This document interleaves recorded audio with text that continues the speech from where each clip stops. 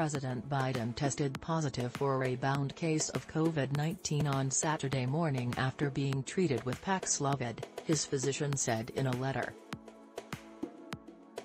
Driving the news, Biden is not experiencing new symptoms and continues to feel quite well, Dr. Kevin O'Connor said. This being the case, there is no reason to reinitiate treatment at this time, but we will obviously continue close observation. Biden tested negative for COVID-19 on Tuesday, Wednesday, Thursday and Friday before the positive test Saturday.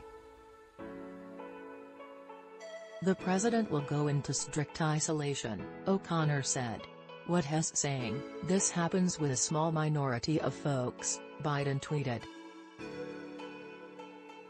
"I've got no symptoms but I am going to isolate for the safety of everyone around me. I'm still at work, and will be back on the road soon. Catch up quick." The president's case likely stemmed from the Omicron subvariant BA.5, currently the most dominant strain of the virus in the U.S., Axios TuAnh Dam writes.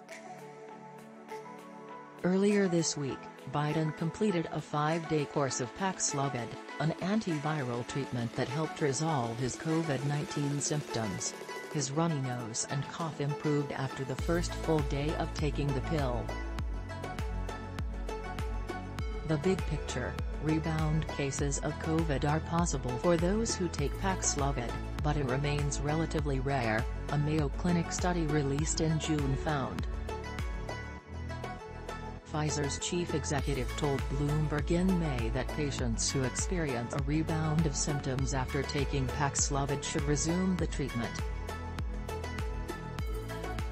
Yes, but, the Food and Drug Administration said at the time there is no evidence the second round of treatment will help patients.